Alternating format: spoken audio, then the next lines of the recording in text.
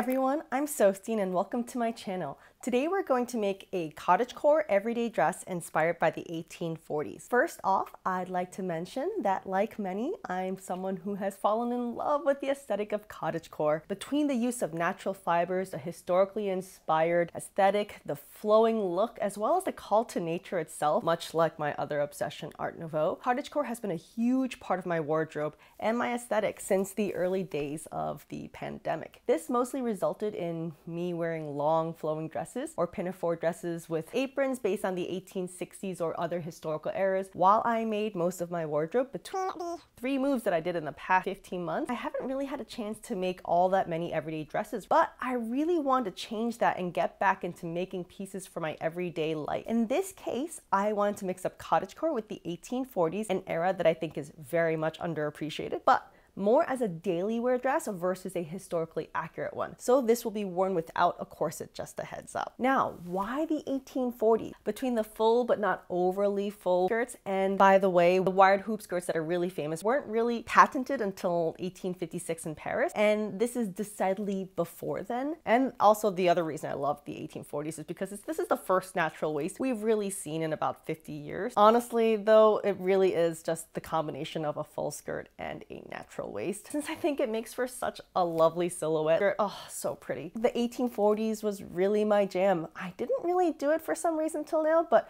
today that's what we're gonna do. Now, just a heads up, it is very hard to find patterns for this era. So what I actually ended up doing was begging a friend of mine for a pattern, which brings me to, first off, send a giant thank you to Alex of Burlesque Brigade, an incredibly skilled and talented and actual professional costume maker in New York City, for selling me the pattern for this dress. She used an 1840s dress design for her 1840s Sophie for a Howl's Moving Castle cosplay, which I think is actually like my favorite Sophie I've seen yet. Like, look at how perfect she is. This is just one of many, many beautiful things that she's made. As for the skirt, 1840 skirts are just rectangles cartridge pleated into a narrow waist, so I didn't really need a pattern for there. So the bodice is really all I needed. So thank you so much, Burlesque Brigade. For those of you who want to make this dress but don't have Alex's pattern, I have also linked a couple of others down below. Feel free to look at them and see if there's one that will fit you well. But material wise, I want to make this in linen. Linen, unlike cotton, gets stronger when it's wet, so it survived machine washing beautifully. Seriously, my last linen dress that I made has gone through the wash now about 80 times, and I think about 85 is when it started to wear down.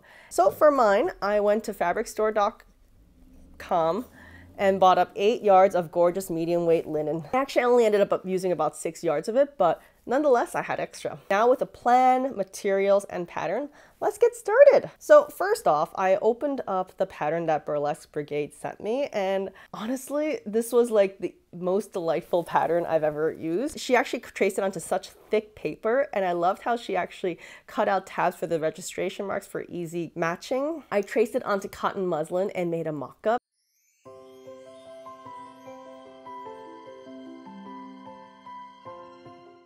I did have to add seam allowances. For me, I actually used about 5/8 of an inch seam allowance for most parts. I did use 1/2 an inch for certain areas, but I'll go into that when I do.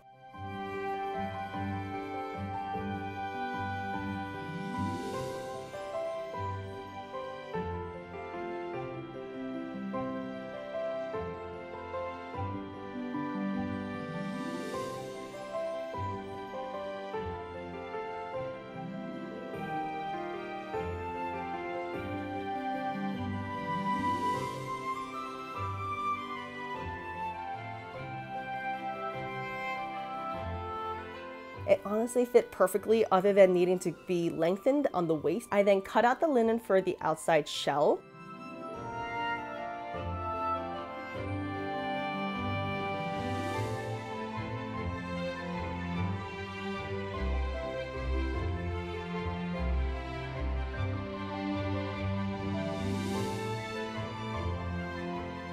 For the lining, I wanted it to be nice and strong so that it would put up with multiple washes, but also give the body some structure. So instead of linen, I used a cotton twill of mine. Now, normally I just flatline it, but in this case, I would be wearing the dress without anything under it directly next to my skin. So flatlining would result in some free edges that would rub against me and possibly chafe. So in this case, I decided to go with the double shell method. This is not a problem when you wear layers. Chafing is not a problem because you're wearing a corset and a corset cover and a chemise and all of your other underthings. But in this case, I'm just gonna be wearing a bra with it. So in my case, I sewed the bodice together. The bodice back to the bodice sides, to the sides to the other sides, and the sides to the front. Now I did this twice for the lining as well as the outside.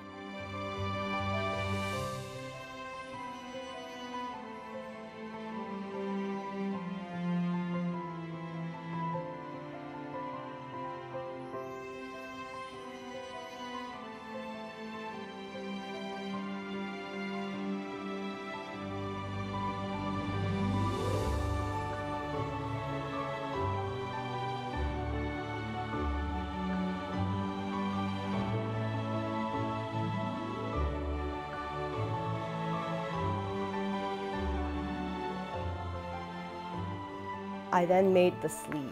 I do love me a bishop sleeve. For the sleeves, I sewed this up and I used a zigzag stitch to finish the raw edges on the inside so that it wouldn't unravel. As per Alex's pattern, I cut a slit in the sleeve where I wanted it to open and hemmed that by hand about 1/8 of an inch.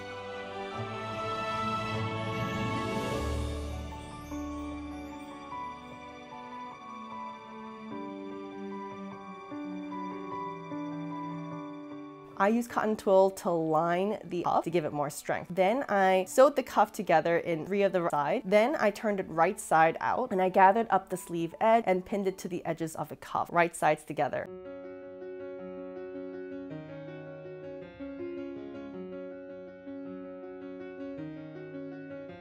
I sewed this together with my machine, a Baby Lock Soprano, and then I folded it over my edges, entrapping the raw edge of the sleeve into the cuff. I then sewed it down by hand. The buttons and the closures I'll do later. Once I finished the 2 sleeves, I then sewed it onto the bodice. I did this by sewing it onto the armhole, only to the linen outside shell.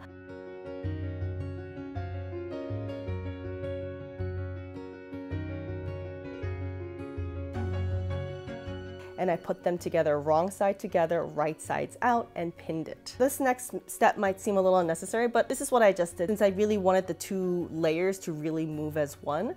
So I did a space back stitch in the seams of the back and sides so that the 2 layers would actually be really stuck together. I made sure to stitch in the seam itself down into the lining so that none of the stitches would show.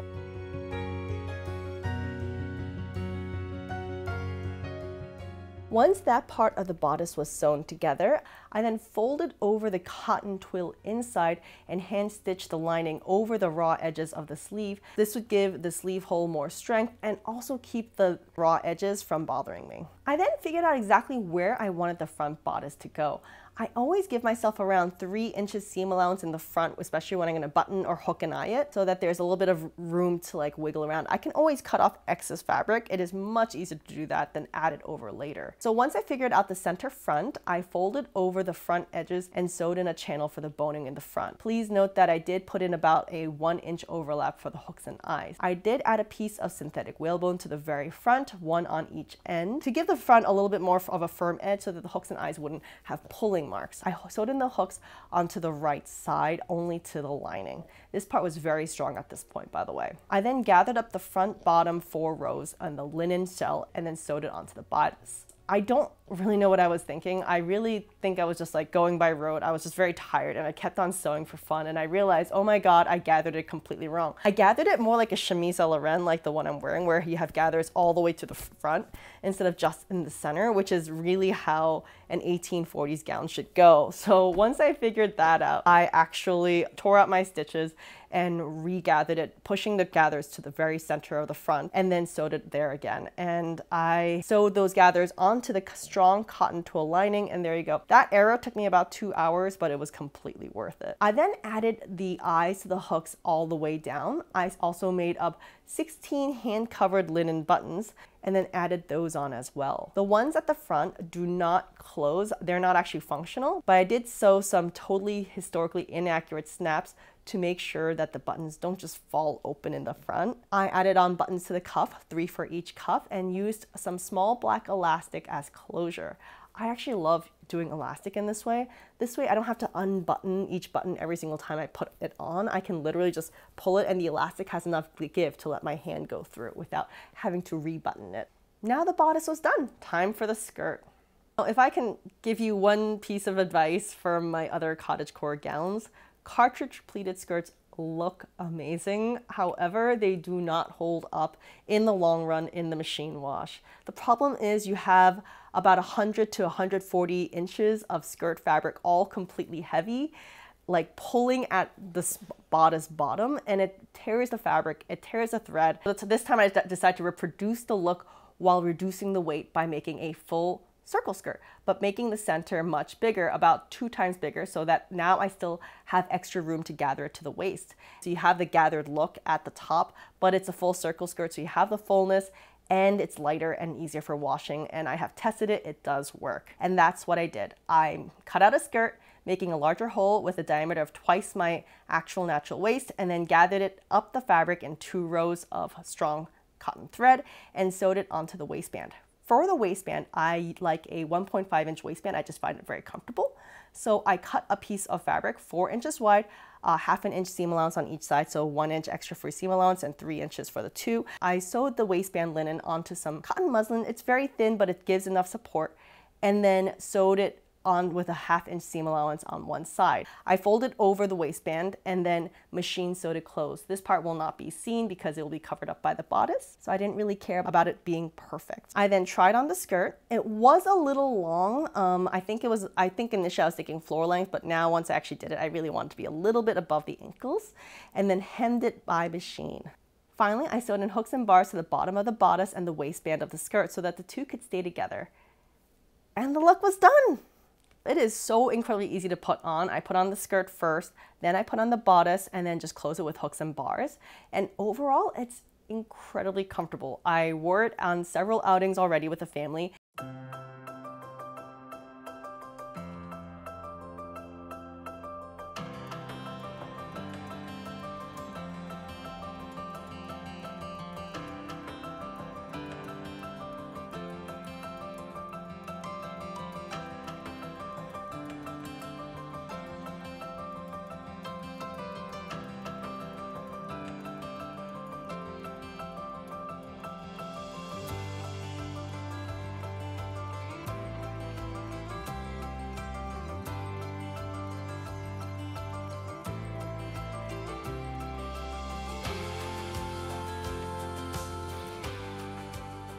I really love it. This makes me just want to do more 1840s. I did wear it with a petticoat. My petticoat is from Gibson Girl Dress. They have very reasonably priced petticoats, so I would check them out. I know I've been doing a lot of 18th century, so it was really fun doing a completely new era, and I really enjoyed this project. Altogether, I'd say it took me about 20 to 30 hours to make this dress. Next, I want to make the Sakazo strawberry dress, but as an 1848 to 1854 creation, much inspired by the Kyoto Museum examples that they have. I am also working on a celestial dress that I'm making for one of my best friends, Estrella, better known online as the Queen Estrella on TikTok. You may not know this, but the Queen has a full-fledged degree in design, and it has been so much fun collaborating with her in making the best possible worth gown that we can come up with for the era. So please don't forget to subscribe so you can see this as well as my other projects. I make tons of crazy things on this channel, and I'd love to have you join up. The Estrella Worth gown will be the next 2 videos, and I'm really excited. Now settled up in Chicago, so I have a little bit more time to sew, so I'm hoping I can get all of these done. Thanks again for watching. Hi, Knightley. What are you up to?